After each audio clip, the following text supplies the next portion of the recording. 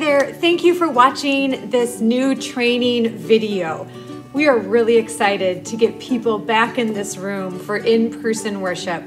To do that well, we have 3 new roles that have some familiar feels but with some different tasks in order to make the process of entering the sanctuary and exiting as smooth as possible.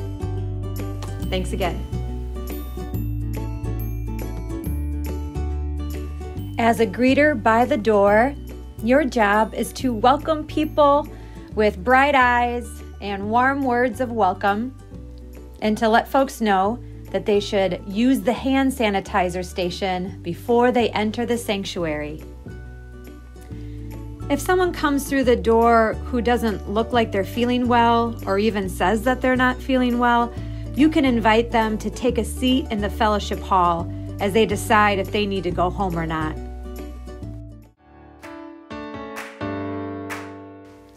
As the host, you'll have a clipboard with all the people who have signed up to attend that worship service.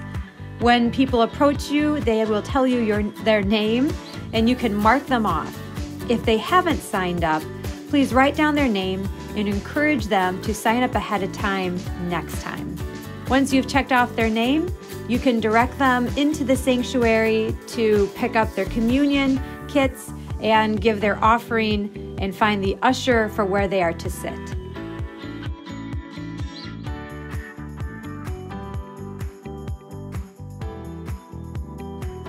As the usher, you'll direct people and households to rows that best fit their household size.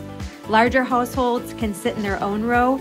Smaller households can share rows by sitting on either end of the same row. Thank you for adding these things to your Sunday morning routine so we can keep each other safe and so we can keep seeing each other on Sunday mornings. See you next time.